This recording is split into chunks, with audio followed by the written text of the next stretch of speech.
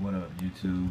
So, this video is about nudibranchs and what to do about them. Now, nudibranchs are these snails, essentially, without a shell. And so, what they do for defense is they have spikes, and those spikes basically carry like whatever poison that they get from eating the zoas.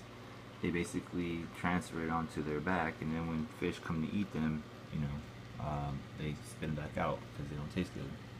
But this whole rock used to be covered in zoas, and as you can see, there's a nice good chunk of it missing, and I couldn't figure out for the longest time why they were staying closed, and I did a whole bunch of water tests, and everything came back good, except I noticed that they would still stay closed and they were slowly dying, until one morning I got up early and I noticed this guy.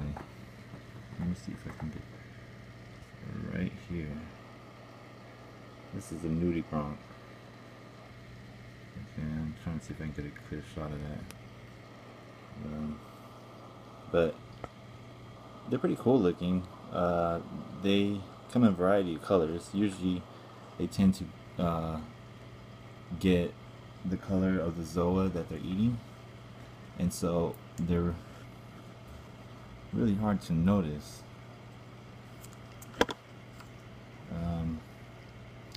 Best time to find them is usually, I notice, at night. If you have fluorescent lights, they're a lot easier to spot, and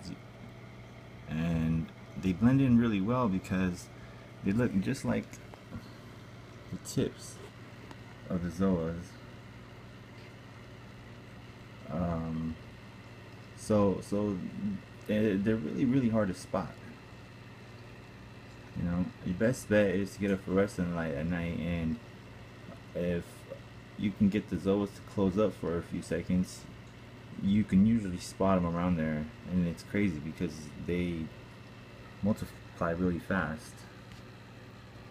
I guess the way to get rid of them is an iodine dip, where you get like Luigi's iodine, I think it's called, and you put your zoas in there and swirl it around for about 5 minutes. Then rinse them off in some good salt water, like clean salt water, and do that about for a few weeks, and essentially that's supposed to get rid of this problem. Now, since I've done it, I've noticed that my zoas are a lot happier, and now they're actually opening up again. They started actually opening up within about 2 hours after I did the dip, and so they seem to be doing a lot better.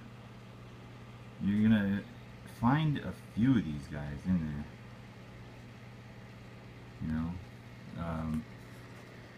and then look for eggs that are maybe anywhere around there. Now, I know sometimes, like with me, like some of my fish for some reason like to spit up sand, so it's hard to sometimes distinguish the difference. But when you do the dip, in order to get rid of them completely, you got to go and pull the eggs off, because they're real sticky, so they won't really come off too well.